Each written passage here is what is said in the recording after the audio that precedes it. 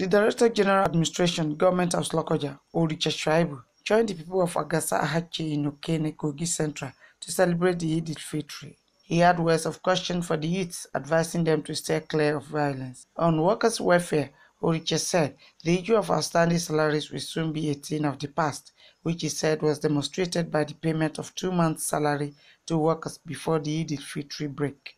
And by the grace of God, as we are able to get the required fund, I believe government will continue to pay that before it is as soonest. Let me put it that as soonest.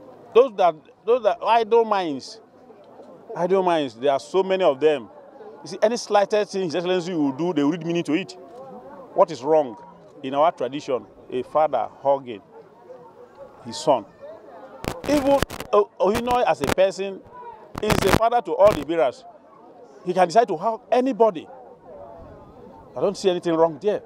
At Kogi East, the Senior Special Assistant to the Governor on Special Duties, Sanusi Abdul, celebrated with the people of Ejema in Ankpa local government areas by sharing food items and cash.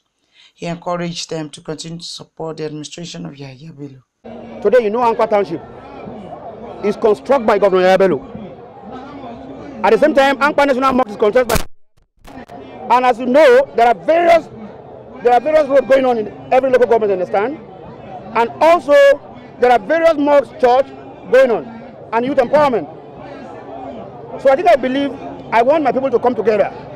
They should not be deceived by anybody, especially Kogi East, the entire Igala. Let's come together and join hands with Edo Donoja and re-elect Governor Yahya Bello.